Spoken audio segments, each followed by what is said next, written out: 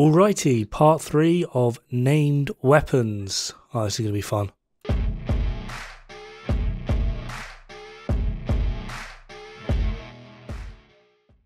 Also, it's like 30 degrees here at the moment, so if I sound extra crabby and angry, it's Baker's Dozen's fault. Up first, we have the Virginian, comes with perfect boomerang. Critical hits have a 75% chance to return the bullet to magazine. If the bullet is returned to the magazine, the next shot is 50% increase in damage.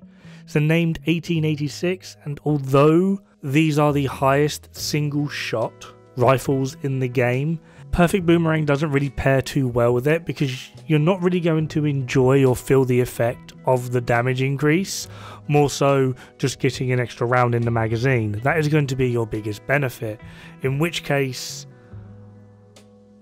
yeah, it just kind of feels like it just falls short. It is nice, it's fun, but it just doesn't feel right.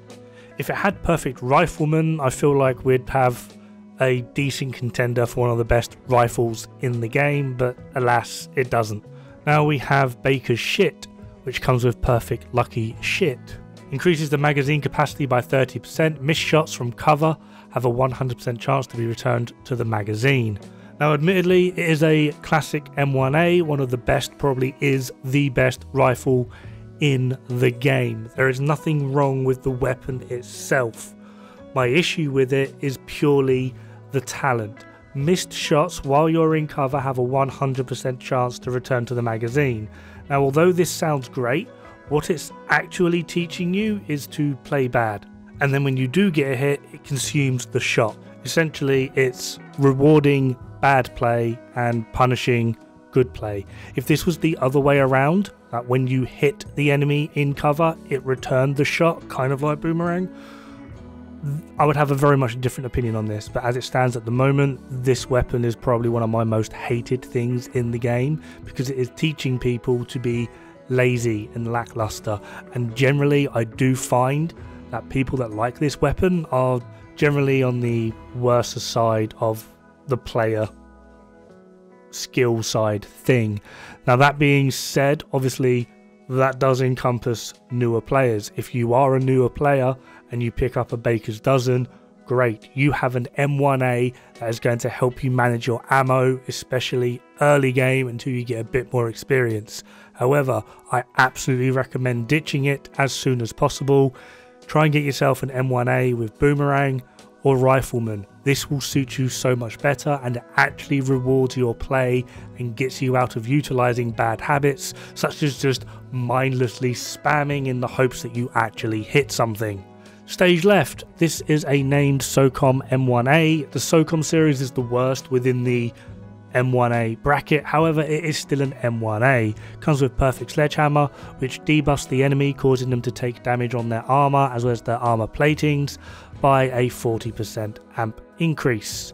It will also reduce their movement speed by 10%. Now annoyingly, because it's sledgehammer, it's going to hinge on your ability to throw a grenade if you have a grenade, because they're in short supply, as well as the simple fact of when you throw a grenade, enemies like to just dive and roll and do weird animations to get out of it. So the weapon itself is actually really good. Sledgehammer is I kind of want to say it's very badly thought out. However, due to the amount of damage that sledgehammer can actually provide, I kind of feel like it's pretty balanced, having it limited to grenades. Now we have the Surge. This is kind of weird. The Surge is a named M4. It gives perfect spike and headshots grant 25% skill damage for 15 seconds.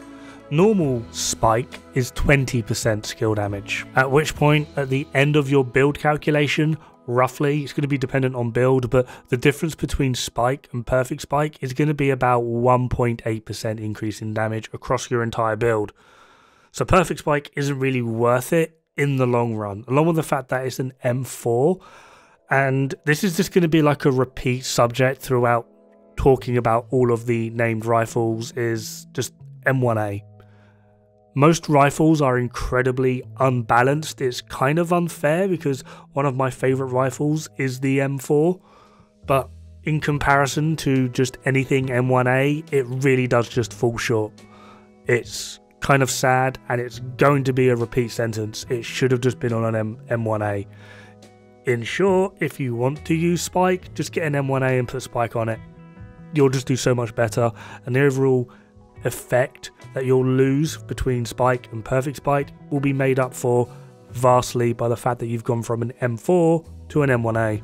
And just because I like repeating myself, Everlasting Gaze, named MK17, has perfect perpetuation, headshots grant 50% skill effect, damage and duration for the next status effect you apply, has a cooldown of 16 seconds. Normal perpetuation is basically the exact same, the difference is just the cooldown, where it goes from 20 seconds and then perfect is 16. And then again, we enter the same problem of just get an M1A with perpetuation on. The damage output is going to be the exact same, minus the fact that you're going from an MK17 to an M1A, but the difference in cooldown is mostly going to be negligible, simply just because if you are playing a pyro build, 16 seconds to 20 seconds is not going to make a difference during shorter engagements, and during longer engagements, there's not a high chance of you proccing it twice. Now we have Harmony, which is a named Resolute MK47, comes with perfect in sync. Hitting enemy grants 20% skill damage for 5 seconds using a skill, or damaging an enemy with a skill gives 20% weapon damage. Getting both procs doubles them for the same amount of time. And enter M1A spiel here. Now all this being said, I also do use Harmony on my skill build. I use a capacitor, because it's an AR, and I use Harmony for the rifle. That's just how I like it. Mathematically and theoretically and in practice, Harmony is not very good. It's also the same with Everlasting Gaze, but then I also use Everlasting Gaze on my pyro build. So regardless of my opinion of them in this video or how they stack up mathematically, do not let this sway you as to whether you should or should not use a weapon if you like it. Mathematically, Everlasting Gaze is pretty much a piece of shit, but I exclusively use it on my Eclipse build because I want to. And finally, Artist Tool with Perfect Rifleman. Cue the endgame crowd going, oh, if only this was on an M1A. Artist Tool is a SIG 716 Perfect Rifleman. Landing headshots adds a stack of a bonus 11% weapon damage, and it stacks up to 6 times, giving us another 66% weapon damage.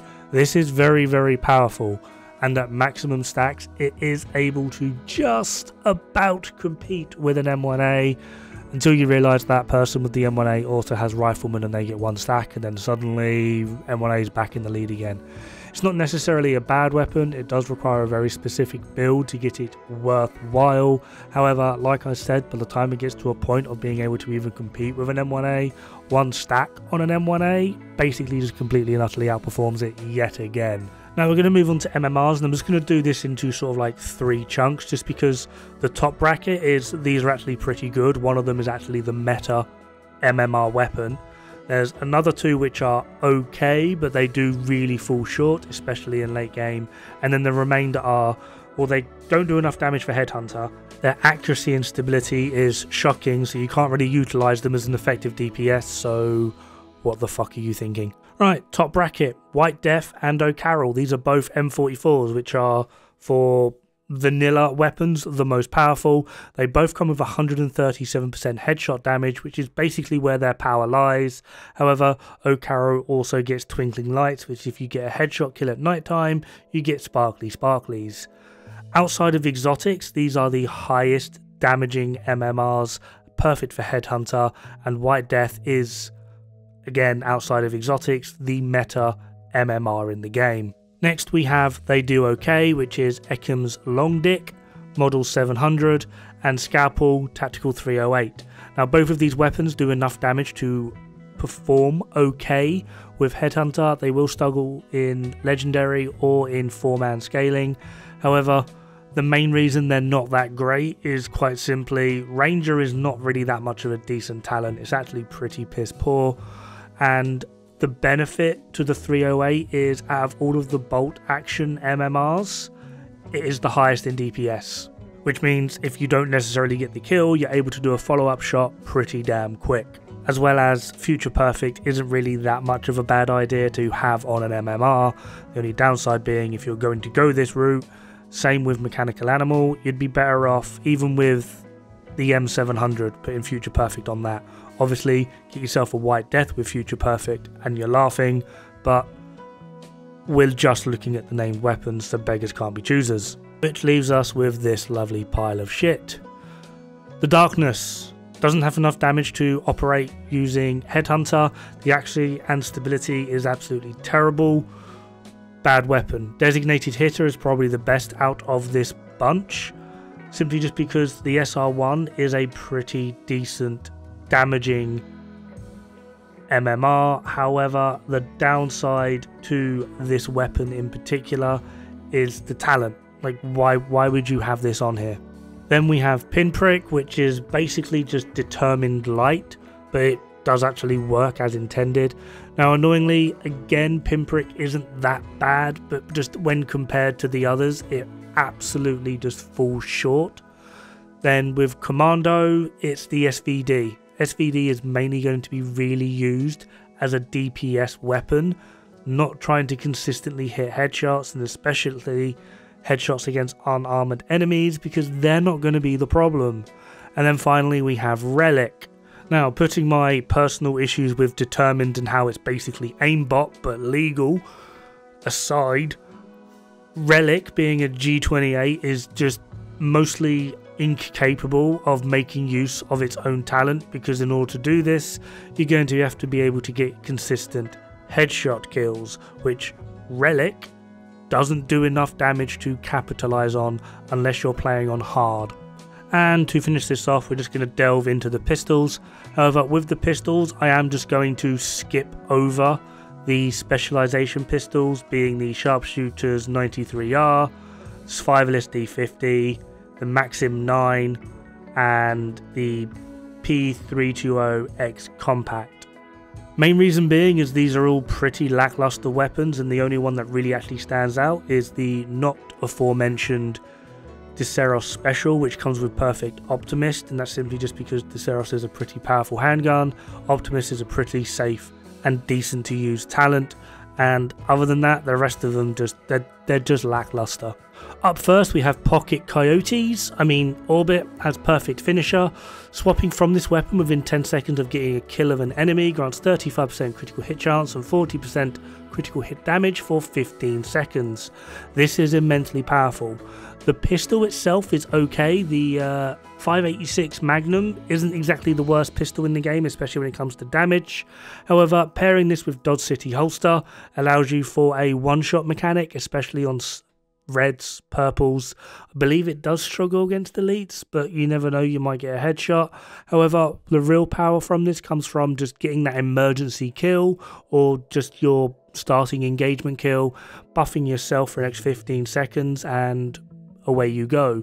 This will outperform Coyotes, and if managed correctly, it's not too hard to at least have this permanently active while engaged, at least in a firefight. I don't mean to your wife or husband or fiancés. That would be a bit weird. Then we have the Prophet, which is theoretically actually really bad. Easy way to explain this is, when you use Determined, do you use Prophet or do you use a D50 with Determined? Pretty sure like 9 out of 10 of you are going to go D50. Even then, how many bullets is it going to take you to kill 6 enemies? Probably you're going to say 6, assuming you don't miss. Yeah, Regulus exists. 1. Now we have Mozambique Special. Perfect Breadbasket. Landing body shots adds a stack of 50% bonus headshot damage to the next headshot for 10 seconds. Max stack is 2. This is actually pretty damn decent, simply because pistols come with 100% headshot anyway, so just casually shooting and getting 200% headshot damage for just trying to live is not really a bad way to go. Again though, this falls into the same trap as the Prophet does. Regulus exists, or just a D50 with Determined at this point. And Lightning Rod. Yay! Killing an enemy has an 85% chance to refill the magazine. Now I won't lie, I have never used this weapon, and for good reason, so I have no idea if that refill actually comes from your ammo pool, in which case bad. However, if it doesn't and it just comes out of that mythical magical place where all ammo just exists in infinite quantities, then it's actually not going to be that bad for like a DPS pistol setup. But why you would use this other than for the memes, I'm not too sure. Now annoyingly, the PF45, the series that lightning rod is in, is the second lowest DPS pistol in the game, so even actually doing this, even for the memes, there are just generally better options. And finishing this off on a high note, we have the TDI card custom, which just comes with a skill slot. Now this is unironically one of the best pistols in the game, but not because it's a pistol, just because it comes with a skill tier. Have a revive hive, friend goes down, swap to your pistol, drop the revive hive, they pick up, you still have 1 charge on your revive hive. If you need to get in a little bit of extra out from a turret, and you're not running a skill build, but you have a turret anyway for some weird reason, get into cover, pull your pistol out, throw your turret, use your armor kit, do what you need to do, crack on with life.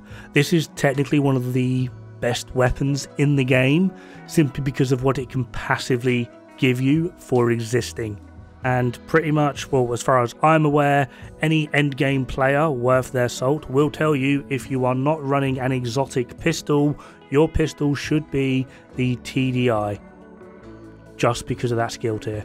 It's amazing how much one skill tier can actually give you. It is very much worth it. Anyway, that is going to be it for this video. Have fun, good luck, don't die. It's bad for the health.